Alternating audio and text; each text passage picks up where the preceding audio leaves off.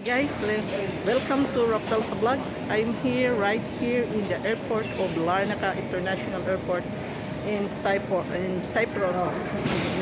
So welcome back. So makita nyo yan, you can see in my backside, welcome to Cyprus. So I am now here standing in this baggage claim area.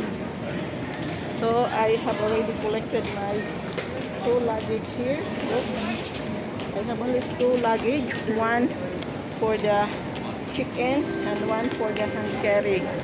So now I'm waiting to go to the counter, and I'm going to buy a ticket for bus for Limassol. So I have to travel from Larnaca to Limassol and to go direct to my apartment, hotel apartment, social. So don't forget to watch my other vlogs. I'll be here for more than 20 days. So every day I'm going to upload my vlogs featuring the beauty of Cyprus. Right now the weather is more warm than in Switzerland. And so many passengers today because this is the last full blast of the summertime, so that the people still can enjoy the summertime. And you know, the name of this airport is Hermes Airport. Hermes.